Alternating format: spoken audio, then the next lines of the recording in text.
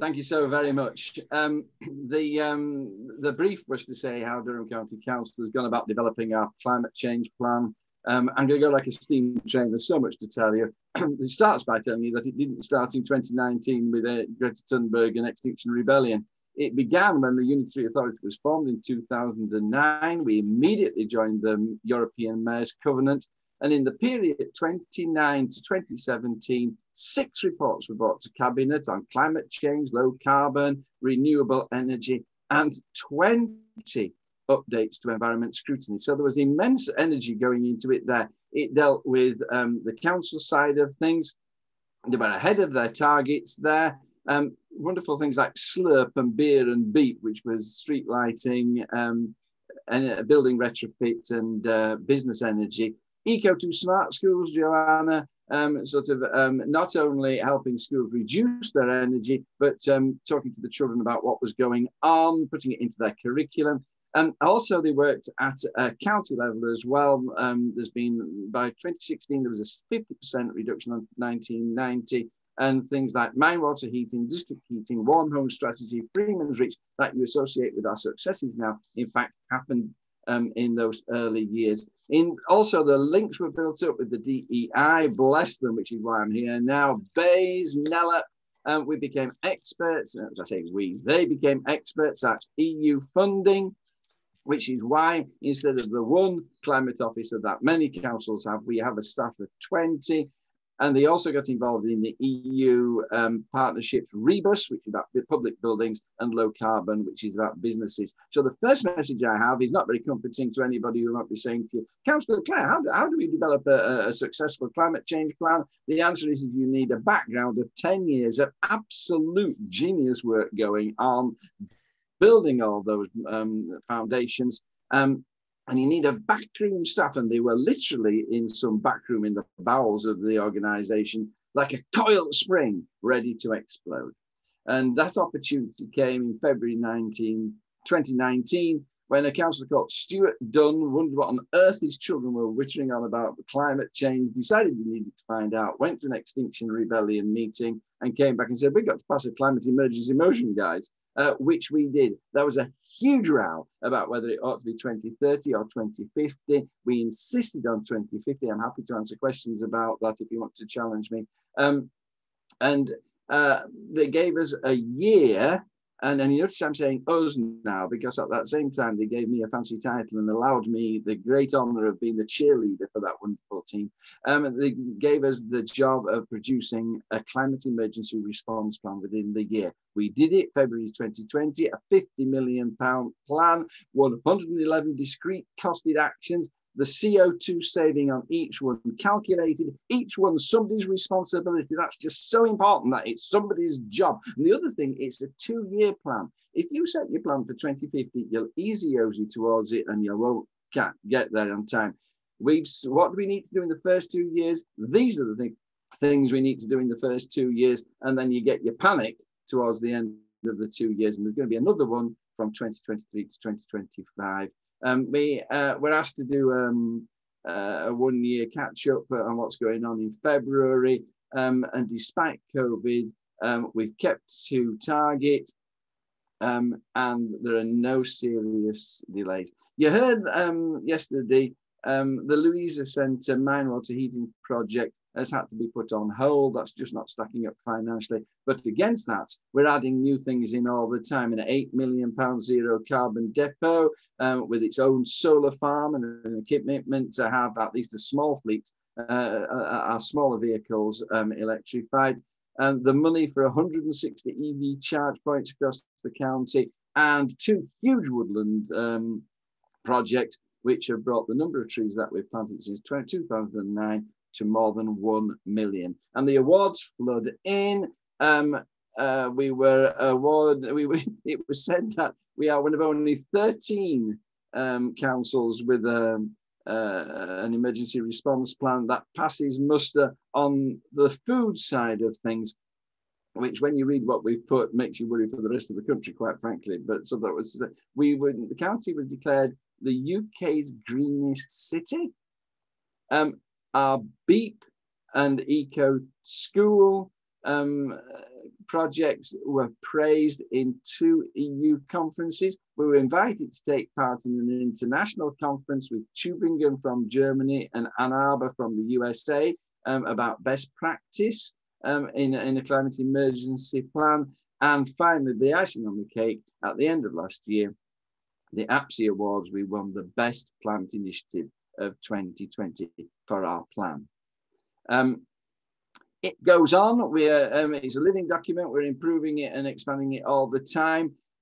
These are the things we're on with at the moment. We are beefing up the section on adaptation. We decided it was too much about mitigation. We need to be ready for changes as and when they come. We are beefing up the section on a just transition as well. What does that mean? And particularly, what does it mean in practical terms for the inhabitants of County Durham? Too wishy-washy by half. Same goes for the green industrial revolution. Everybody talks about a green industrial revolution, and we've got to take advantage of all those jobs. But when you try to pin them down about what the jobs are, what the industries are, where the industries are, what have we got already? The data doesn't exist, and people really just don't know what they're talking about. So we've been to see Business Durham, and in 6 months, we're going to have a plan for that as well. We're embedding biodiversity into the climate plan as well. And I'd love to talk about that in the questions, because are we watering it down, or are we toughening it up? A really interesting thing there. My main thing has been about embedding. Elections in May. I have a fear I'm not going to get elected. Hopefully I will, but if I'm not, I want things embedded in the normal everyday running of the council. So we're not a council that does special climate things, but we're just a climate council. So that if I'm not elected, I can face it with a grin and the show must go on, to quote the song. It's a massive cabinet commitment. What do you need? You need the senior politicians to be 100% behind it. And this is what we've got. We have a corporate director now of neighbourhoods and climate change at the top table with his job to bring it in. We have an oversight zero carbon board at senior officer level, making our climate policy and making sure it drills down into their departments.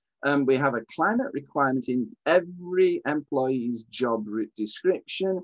We have a climate change assessment as a required in the implications appendix for every decision. The low carbon team is asked to comment on every relevant planning application. And we've completely revamped our procurement process to put in a very ambitious social value element, which gives us the opportunity to add climate requirements. Things I'm not doing so well on: one, divestment is the elephant which will just not move. Carbon budgeting. Departments work with a financial budget without any problem. What they need is a carbon budget that they have to stick to as well. The key is, how do we bring that in without overburdening the officers with work? And the same goes for monitoring. We are not yet monitoring.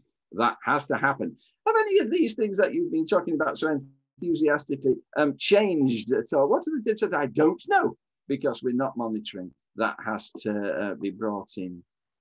When you come to the county as a whole, it's like that film where they climbed to the top of the mountain to see what was on the other side, and it was just more mountains. It's just horrific. There's a bewildering array of grassroots bodies and initiatives all going off here, there, and everywhere. What is our advice to the individual? We haven't even begun on that yet. There's a massive difference between what we need to do in the Western Dales to the central cities, towns, to the former pit villages of the east. Agriculture is a worry. Transport is a desperate worry. Fuel poverty scares me to death. Retrofitting our 57,000 single skin properties. We can significantly improve our energy efficiency for £7,000. Where's that 400 million going to come from? And where are the people with the skills to actually implement it? Community energy, we seem to have neither the ethos nor the expertise. EU funding scares me to death, despite promises. And I'm just going to show you these graphs and show you the biggest worry of all. Now, are you seeing my screen now, Joanna?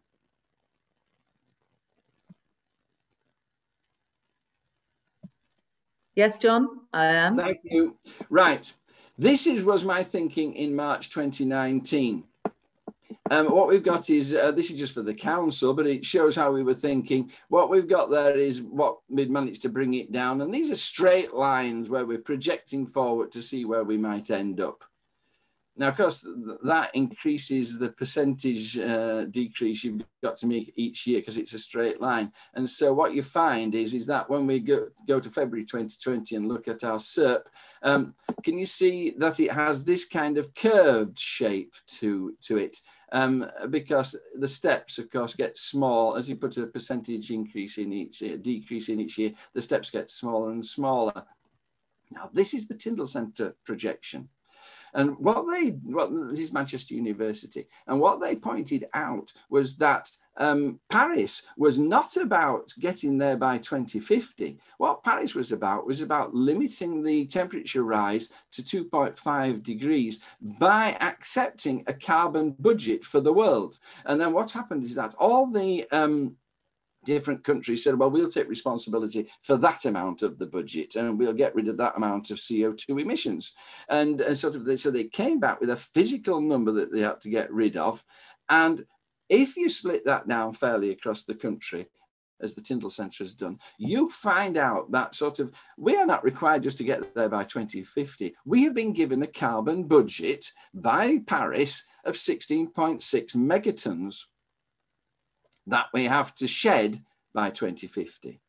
So the Tyndall Centre, they're not bothered about the shape of the curve. That's just the most convenient way to get there. They're bothered about the volume of this area here, and that cannot exceed 16.6 megatons. And so if you actually overlay the Tyndall curve on the top of our curve, can you see how our curve is much less aggressive, and consequently this area here is an overspend on our carbon budget of 18%. And what I've got to say to you is that, you know, in the country as a whole, there are about 450 councils. 350 of them have climate emergency plans. Fewer than 100, climate emergency declarations, fewer than 100 have got plans. We are acknowledged one of the best, and we are way behind on meeting our Paris obligations. And this is if you believe that the Adam Smithian hidden hand of neoliberal market capitalism is going to get us there, you are mistaken. We've got to do much more than we're doing, Joanna. We're falling way, way behind. And that's why our climate emergency response plan has a fourth section where it actually, I'm aware I've got 1 minute 57 seconds left, has a section of asks of the government. What are we doing? I'm going to finish on a positive though. What are we doing about the county as a whole? Despite all that, we've set up a partnership structure. We have a climate emergency strategic board. John Clare of DEI is written large across that. Jim Cokill from Durham Wildlife Trust as well. They're in charge of this. And my golly, what a stellar group of people they pulled together. And the idea of that is that what we'll do is we're going to set up working groups of real experts who will go away and look at those problems I listed for the county, and they'll come back with a set of discrete, costed, achievable actions for Durham County Council and tell us the things that we've got to do, the best we can do to bring that about. And the second thing is, we're going to set up some kind of, I'm calling it a citizen scrutiny. I'm sure that's not the proper name.